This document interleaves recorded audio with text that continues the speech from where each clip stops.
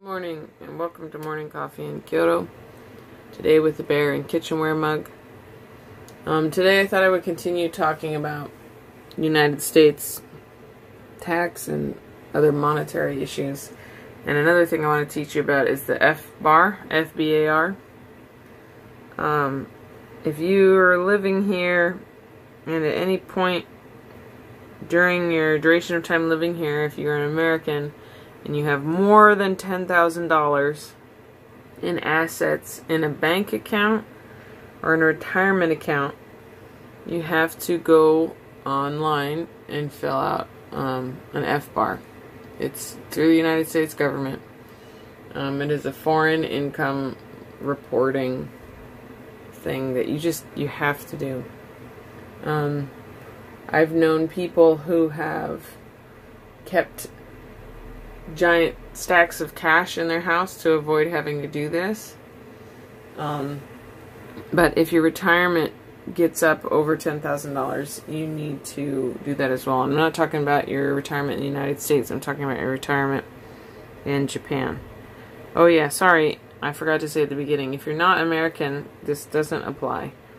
Well, let's put it this way. If you don't have a tax shelter or a tax identity in the United States, this doesn't apply to you. But if you do pay taxes in the United States, or you are required to file, independent of the IRS, not tracked through your taxes, there is FBAR, that you need to file out every year if you have more than $10,000 in assets. If you have a Japanese post office account or a local bank like Nara Bank or Kyoto Bank or something, is something that has slid by that you didn't even notice. But if you have one of the bigger banks, you actually had to fill out a reporting form when you signed up, because the bigger banks have to report their American account holders basically how much they have in their account to the United States. And so people know if you are not filing your FBARs every year. It is a really easy thing to fill out. You can download it and pretty much do it yourself. I do it myself. You fill out the form, and then you just turn it in. There's no fees. You don't have to pay any taxes. They just are tracking you as an American and how much you make. Yes, it is creepy. So maybe you should look for people who are voting for such things and vote against them. But, Big Brother, Uncle Sam will track you and track your money. So you're required to report. And if you don't report, then you have to pay all of this stuff if you get caught.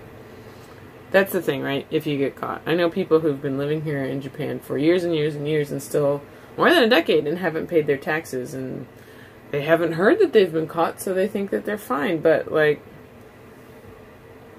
that's just pretty crazy dangerous way to live your life.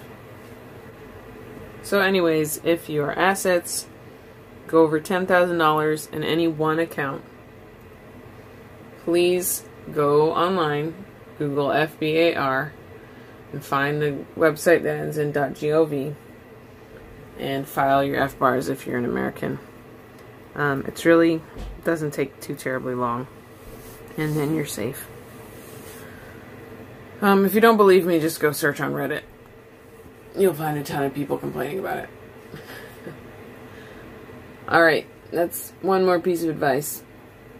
And I hope that you have a great day. And, yeah, talk to you later. Stay healthy, wear a mask. Have a good day. My brain is not completely awake in the morning. I